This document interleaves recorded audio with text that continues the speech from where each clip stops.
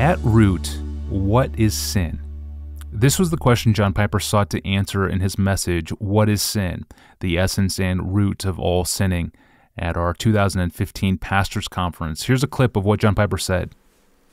So my definition of sinning goes like this. Sinning is any feeling or thought or speech or action that comes from a heart that does not treasure God over all things. Sinning, sins, actions called sins, are any thought, feeling, speech, action that come like fruit or branch, shoot out of the root of the heart that prefers anything to God. A few years ago, I attempted to define sin, therefore, like this, and this is the root, not the branch.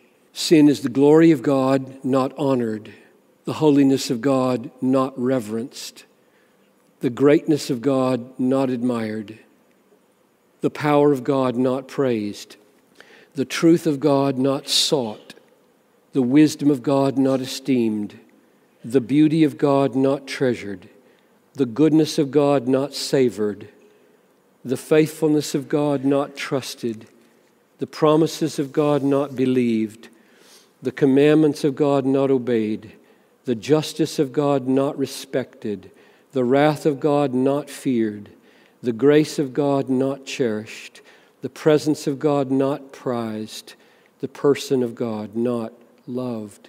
Why is it that people become so emotionally and morally indignant over poverty, exploitation, prejudice, abortion, infractions of our religious liberty, manifold injustices of man to man, and feel little or no remorse or indignation or outrage that God is disregarded, disbelieved, disobeyed, dishonored, and thus belittled by millions and millions and millions of His creatures.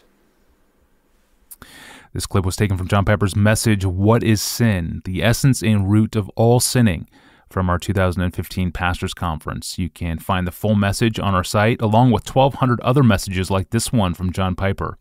See our sermon archive at desiringgod.org. On Wednesdays, we like to dip into the archive to pull out a classic clip for the podcast, and I welcome your suggestions. If you have a favorite clip from John Piper's sermons, old or new, email us the name of the sermon and, if possible, the timestamp of when and where the clip occurs in the audio. If we post your clip, we will give you credit, of course. Please put the word clip in the subject line of an email and send it to AskPastorJohn@desiringgod.org. Tomorrow we hear from a Bible counselor, Ed Welch, on battling anxiety. It's a common struggle, and he has a lot of wise counsel for those of us in the struggle. I'm your host, Tony Reinke. I'll see you tomorrow.